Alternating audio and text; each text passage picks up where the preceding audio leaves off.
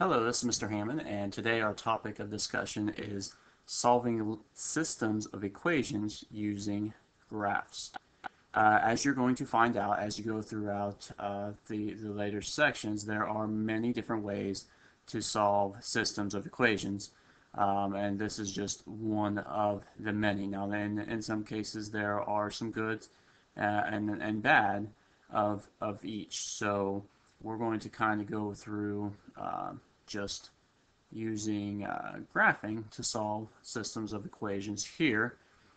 There are a couple ways that you can look at graphs when solving systems of equations. The first is you can make a table of values for the equation. So table values for x and y, or whatever variables that are involved in the system of equations.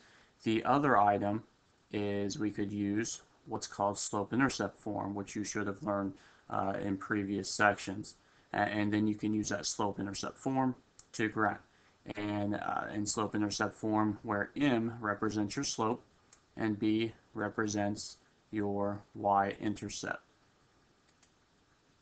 What we're going to do here is we're going to take a look at an example of a system of equations. So we have here y equals 3x plus 4, and then y equals negative 2x minus 5. And I color-coded them so that we can more easily, I guess, distinguish between the two as we go throughout this problem. So our goal is to solve the following system of equations by using a graph and a table. So we're just going to look at graphing using the graph and a table in this case. So we're not going to actually use slope-intercept form. However, that is an option, and there will be a video following this to show that.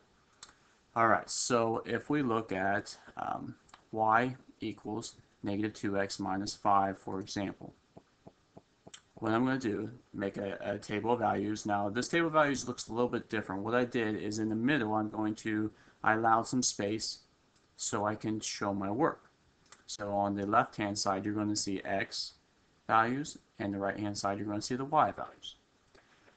When you are plugging in values for x, you can plug in whatever you'd like.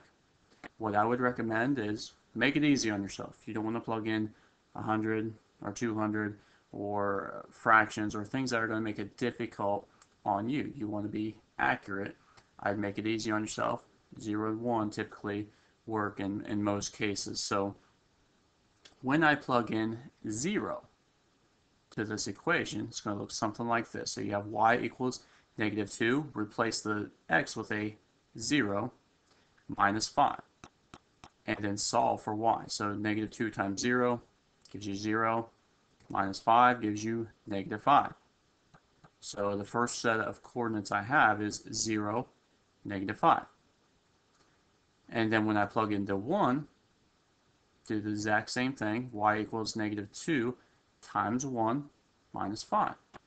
That would give me negative 7. Now when you are graphing a line, you only need 2 points.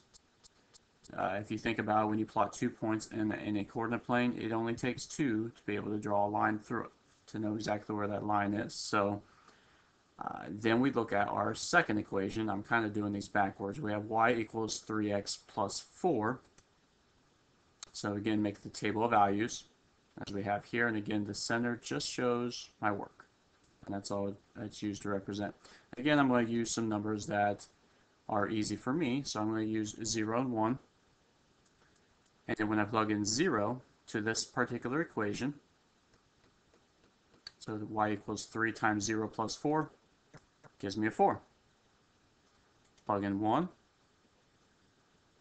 Y equals 3 times 1 plus 4 gives me 7. So my coordinates here are 0, 4, 1, 7. Then let's go ahead and we'll jump to the next screen.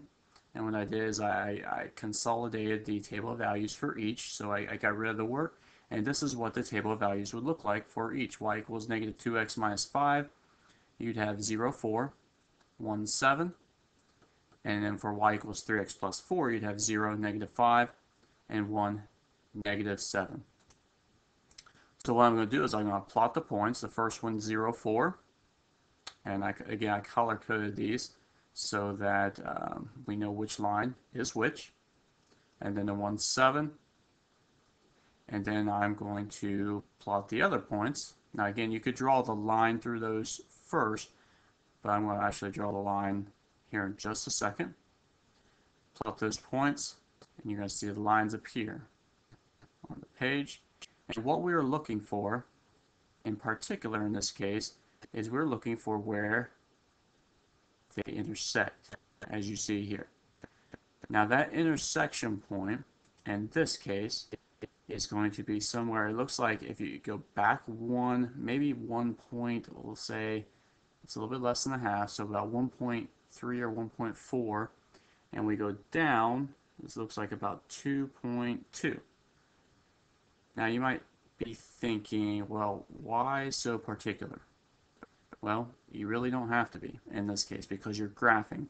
The one thing to keep in mind with graphing is it's not going to be exact. And in many cases, it's very difficult to find the exact answer because you graphing and me graphing, we might come up with two very similar answers, but they're not going to be exactly the same. So graphing is a good way to find a close estimate of an answer for systems of equations, but it's not the best way to find an exact answer. So an acceptable answer for this case, like if you were doing this on an assignment, you could just say -1, -2 would be an acceptable answer because that is very close to what we have here. So the solution to this, we could say the solution is -1, -2. And that would be an acceptable answer for this problem. If you have any other questions about solving systems of equations using the tables, please feel free to let me know. Have a great day.